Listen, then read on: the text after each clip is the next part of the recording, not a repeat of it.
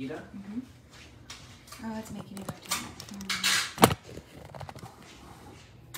Hello, everybody. Ryan, say hi. Hello, everyone. All right, I'm doing a quick live, but now my selfie stick is not working. So give me a second, everybody.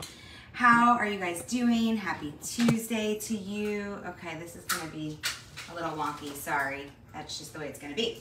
All right, so I went to Sprouts today. How many of you guys have a Sprouts near you? So, hey, Ryan, would you do me a favor and turn on these lights? Anything good answer, good answer. Okay, so do you guys have a Sprouts Market near you? I did one on Trader Joe's a couple weeks ago, and a lot of people asked me questions, so I thought I would hop on here. So those of you that don't know me, my name's Blair Critch, in case somebody shares this with you.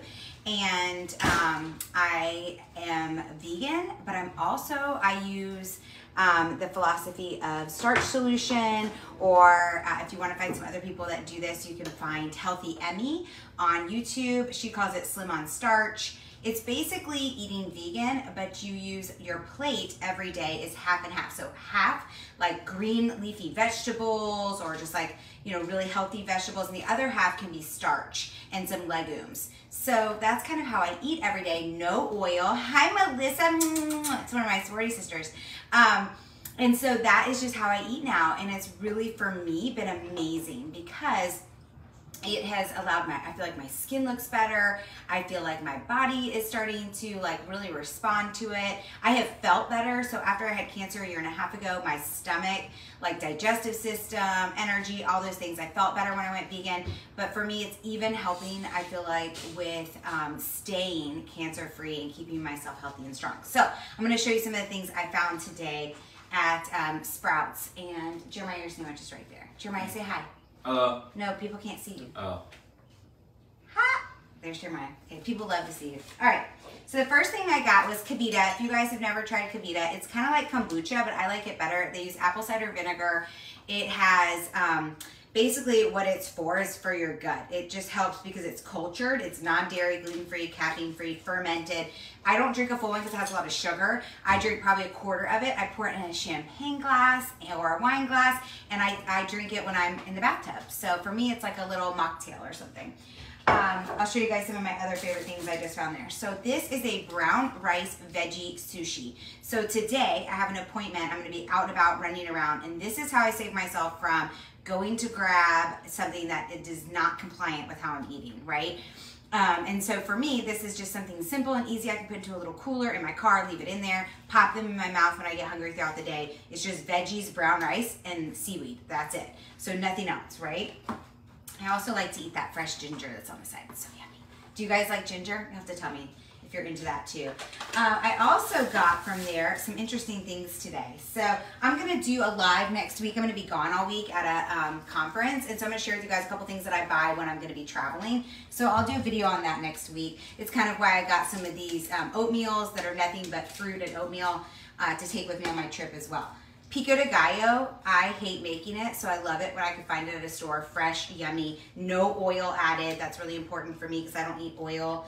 I'm gonna try out this. This is something new for me. Sometimes I want something a little bit more snacky, so I thought I would try this French onion dip. It's made with almond milk, and there's no oil in it at all, and it has acidophilus, which if you guys know anything about gut health, that's really good because it's a probiotic. Also, again, I don't do oil, so Cedars is really hard to find. I'm seeming to only be able to find it at Trader Joe's, has one, and Sprouts so far, but it's fat-free, oil-free. I don't really care so much about the fat-free part. It's about not having oil, so I'm not using oil in my diet. And so for me, I absolutely love this hummus because sometimes I will make salad dressings out of it. So since I don't use oil, a lot of times people ask how I make salad dressings. So if you guys are interested in that, let me know in the comments, and maybe I'll make a Facebook Live about like my top 3 favorite dressings and how I make them, some of them with hummus. I also, obviously, I love it when they do the trios. A lot of stores do that. How do I cook vegetables without oil? I use vegetable broth. So I just use a very, you know, like a frying pan, put a little bit of vegetable broth in it. I love Liquid Amino Acids by Bragg's. It gives it like a little teriyaki taste. or soy sauce tasting. So I put the liquid amino acids into, and I have the coconut liquid amino acids and just the regular. And I'll pour a little bit into the frying pan, put my vegetables in there, and that's how I cook them. It's also how I make my chickpeas like a little bit crispy if I'm putting them in a recipe and I want them to be crispy. Yellow squash, great time of year to be eating yellow squash and zucchini. I'm not a huge zucchini fan, but I love summer squash. Spaghetti squash. I'm going to be making a spaghetti squash casserole this week, probably tomorrow night. So if you, or Thursday night, because tomorrow night's girls' night. So I'm not going to be making it tomorrow night. I'll probably make it Thursday night. So if you've never made anything with spaghetti squash before, I love chopping it in half, scooping out the seeds, and then I used to put oil on it, but now I don't use oil. So I spray it with water, put some seasoning on it, and then I flip it upside down so that the hard skin is on top, on parchment paper on a baking sheet in the oven for about 40 minutes, and then I scoop it all out. And I make a really amazing spaghetti squash casserole that Ryan and some of our friends all love, and it's completely vegan and it's absolutely delicious. So that's what this is. This is not spaghetti squash. This is, Jeremiah, we're gonna try this out this week. It's canary melon. Somebody told me it's absolutely delicious in the summer. It's like a mix between honeydew and cantaloupe. So we're gonna try it out. I'll cut this up today, put it in the fridge. This is what I'm really excited about. Some of the stuff that I found in the frozen section, okay? So these are literally French fries with the only ingredient being potatoes. There's no oil, nothing else. Like literally, when you go to find, where's the ingredients? It's like so limited. Here you go, ingredients. Organic rusted potato, that's it.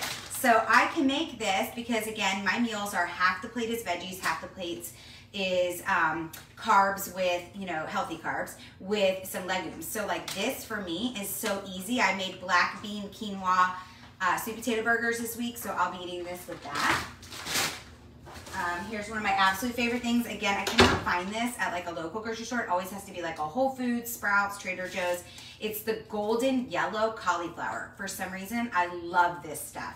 So, okay, yeah, Lori, I'll go live or make a reel out of my spaghetti squash recipe because I have never actually written it down. I just kind of make it. I had one once at True Food. If you guys have a True Food kitchen near you, oh my gosh, they're so delicious. We have one in Boca Raton, which is about 30 minutes from here, and they make a spaghetti squash casserole that I just kind of recreated.